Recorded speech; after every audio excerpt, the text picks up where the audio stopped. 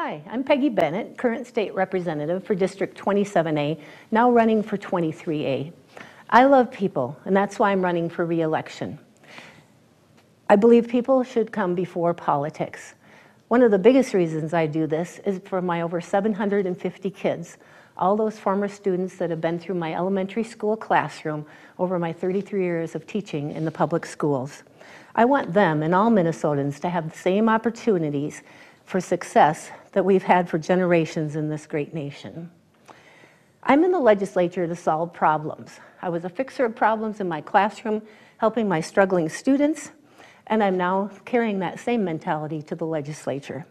That's why this last biennium, I worked hard with my colleagues on both sides of the aisle to get my evidence-based government bill passed. This legislation, would help the tax dollars that go towards education grants to be used for programs that are effective, not programs that don't work. I'd love to see this move on to all government spending.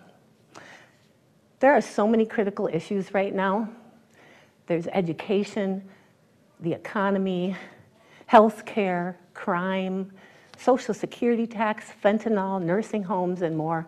But I'll just touch on one near and dear to my heart, and that's education. Did you know that just half of Minnesota's students are now successful and proficient in reading and less than half in math? It's even worse for students of color, tragically. I'm not okay with this, and I don't think you are either. If something isn't working in my classroom, I didn't continue to do it over and over again. Government shouldn't either. Please go to bennettforhouse.com to see more ideas for reform and innovation for education and more. Thank you so much. Would appreciate your vote.